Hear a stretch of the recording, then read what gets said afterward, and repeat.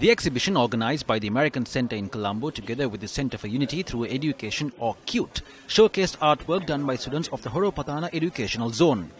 The exhibition saw the participation of Deputy Assistant Secretary of State for South and Central Asia, Eileen O'Connor, and Acting Deputy Chief of Mission, Nicole Schulich.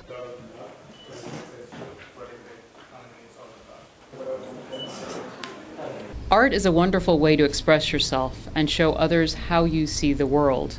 And this exhibit is the result of a close partnership with the Center for Unity through Education and the American Center. CUTE brought together students from different communities in Horowpathana to share their experiences and create art that expresses their hopes and their solutions for those communities. So I think this exhibit brings awareness to the many issues facing the Horowpathana area.